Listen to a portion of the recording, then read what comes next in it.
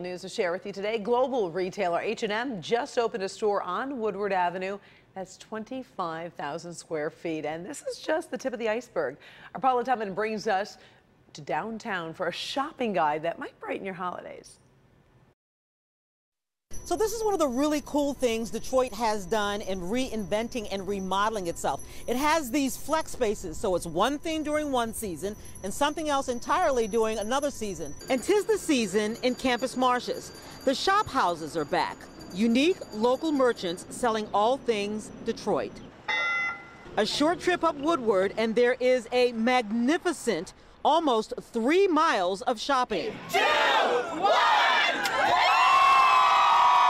Today, the cherry on top of the Thursday as the brand H&M opened its doors to a huge, enthusiastic crowd. I want $100. I want 100 too. Some of whom were handsomely rewarded for waiting hours. 5:30 in the morning. For the doors to open. You see that? $500? $500. Great to see a fashion-forward company come to the heart of Michigan. Under Armour, Moose Jaw, iconic brands. So I'm pretty excited to see all the new investment happening here. But what's truly magnificent about Detroit rolling out the holiday shopping carpet to become a destination to do commerce is that the independent merchant is king and queen. So they're made with frankincense, sandalwood, and sage. Nice. Detroit, yes, there's an accent on that word, Detroit.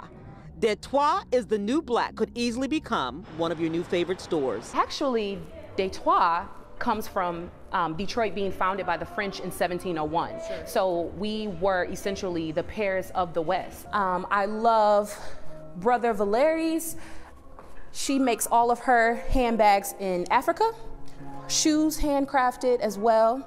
So currently we have 26 brands in the space. Earlier this week, we found the marketing class from Farmington High School touring the shopping district for a lesson on how the shopping red carpet rolled out in Detroit could easily be called downtown is the new green. But now it's like bustling and you can see everyone going everywhere and it's, you know, it's an actual like market now. Crazy how there's a Nike store over there and there's Lululemon store right here and it's just crazy how it's growing so fast.